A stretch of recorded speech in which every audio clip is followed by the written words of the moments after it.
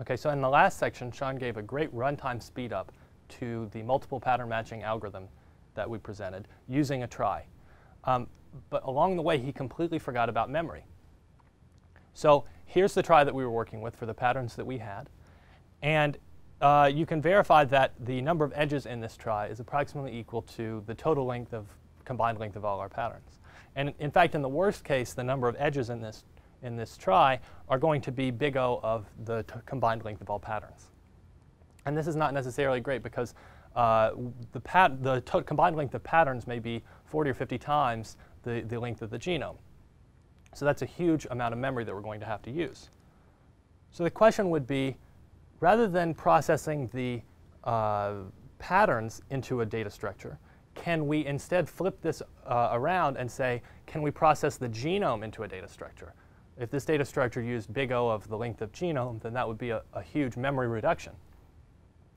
And so Sean was talking about the idea of putting all the patterns into a data structure that he thought about as a bus. So we could move this bus down the genome in one pass, and all the patterns could get off when they found a match.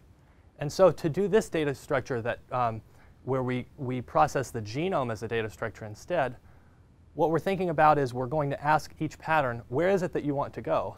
Okay? And we're going to take the pattern straight there. So we're going to essentially fold up the road itself, fold up the genome, and say, and take it to the patterns. Okay? And so the analogy I thought there is, if each pattern is going to the precise location in the genome that it needs to go, well, this is a transporter, right? Okay? So all nerdiness aside, here's what we're going to do. We're going to form all suffixes of our genome. And then the question would be, how is it that we combine these suffixes into a data structure? The one that we've seen is a trie. Okay? And you may be curious, why is it that we're forming all suffixes of genome? But just bear with me for a second, and you'll see. Okay, so for example, consider this hypothetical genome, Panama bananas. And to form the suffix trie for it, notice first that I've added a $ to the end of the string. All right, you can just think of this as a notational thing. It's important for a number of reasons that would come up through the course of this lecture. But from now on, we'll just assume that when we're working with the genome, we add a $ to denote the end of the string.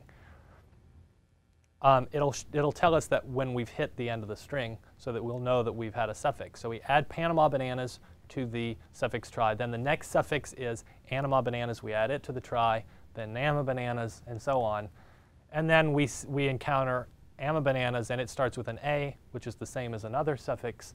And so we start threading it into the tree, and so on. All right, so we create this suffix trie. In practice, you'd probably go from shorter suffixes to longer suffixes, but I've gone the other direction. And then we have the completed suffix trie.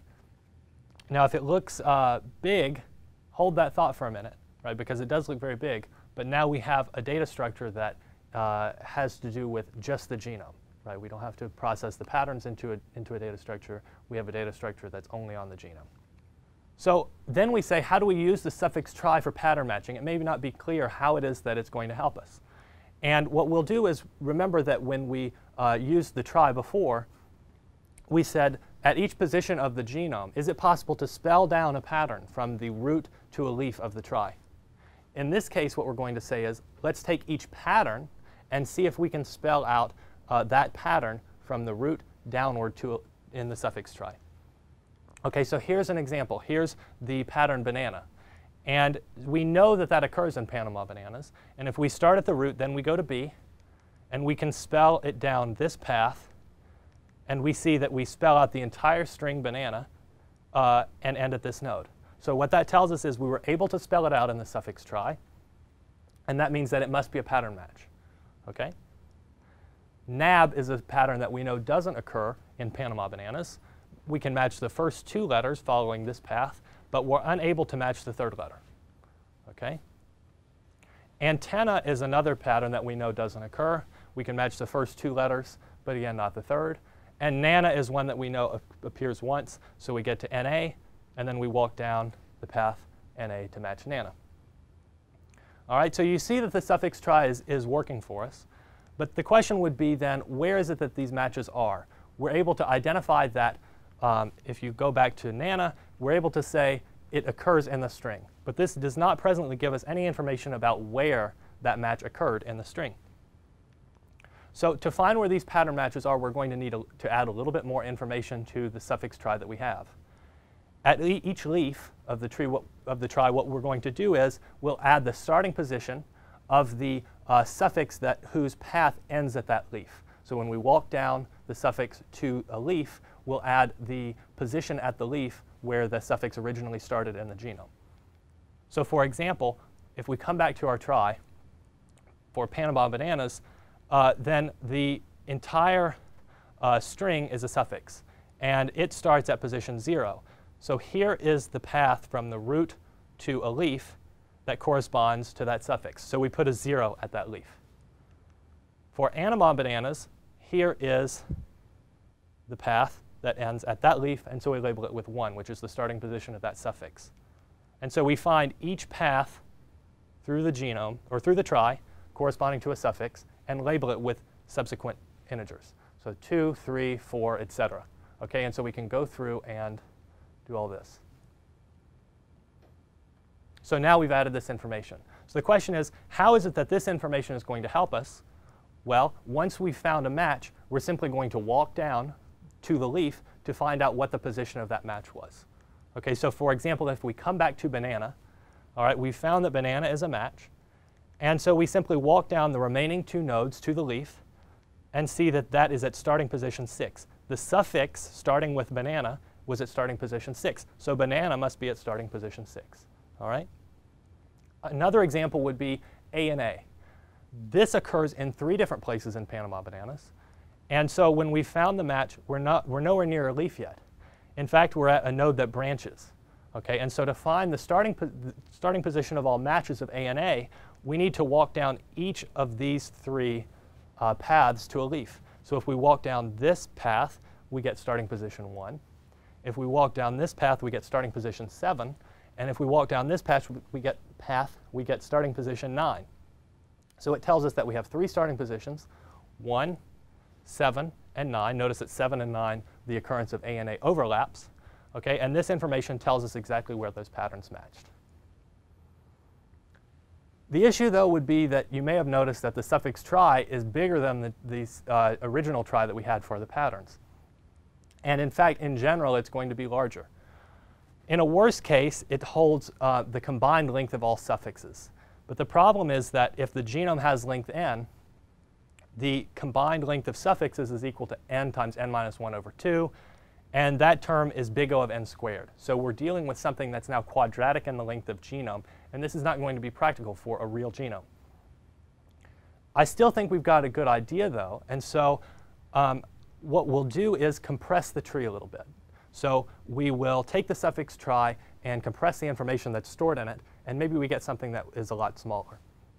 So the way that we'll do this is we're going to take each non-branching path of the tree. So if we see a path that doesn't split at all, then we are going to be able to compress that into one edge that represents the string along that path.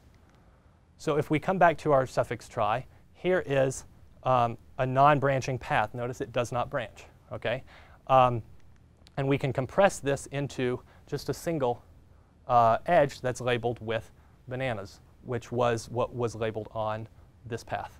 Okay? And so we can do this for every non-branching path in the suffix trie. Here is ma bananas, and we compress it into an edge, and so on. Now, if you were implementing this in a real program, you would probably use pointers instead of storing all these strings, which would still consume a lot of memory. But you'll notice as we go through and we do this compression, just visually, you can see how much smaller it's making this example suffix trie. And we have one more compression, and we're done. So it's much smaller. And then the question, this data structure is going to be called a suffix tree. Okay, so we've moved from a suffix trie to a suffix tree. And the natural question would be, exactly how much memory does this suffix tree hold in general? We know that it's clearly getting smaller, but maybe this is just some example. For any genome that you would consider, the number of nodes is actually going to be in the suffix tree will be less than 2 times the length of the genome. And that's going to be big O of genome. And if you want to see why this is, notice that the number of leaves is equal to the length of the genome. Why is that? Well, it's because each path from the root to a leaf corresponds to a unique suffix.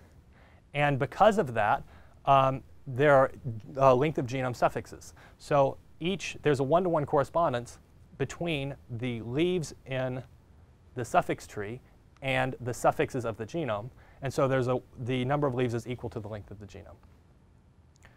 What about these internal nodes? Well, it can be shown that the number of internal nodes is always less than the length of the genome. So this is going to give us that the combined number of nodes is always less than 2 times the length of the genome. So we've now moved from something that's quadratic, whose memory is quadratic in the length of the genome, to something whose memory is linear in the length of the genome. So this compression has done a lot for us, and it's what we've wanted to do. Again, I'll reiterate, we had a suffix trie and we had quadratic memory. The issue would be that now we have a suffix trie and we have to create it before we can compress into our suffix tree. And so if we're not able to go directly to our suffix tree, then we still have a problem because we're consuming a lot of memory along the way, even though the memory that we have in the long run is smaller. Fortunately, though, it turns out that there are like really magical, crazy algorithms that you can look up that will be able to take you directly to the suffix tree, and will do so in runtime and memory that are both linear in the length of genome. So we don't have to worry about going through the suffix trie first. We can go straight to the suffix tree. And so this gives us a total runtime and memory of using the suffix tree of big O of the length of genome plus the combined length of patterns. And so I think I've offered a big improvement over what Sean was doing.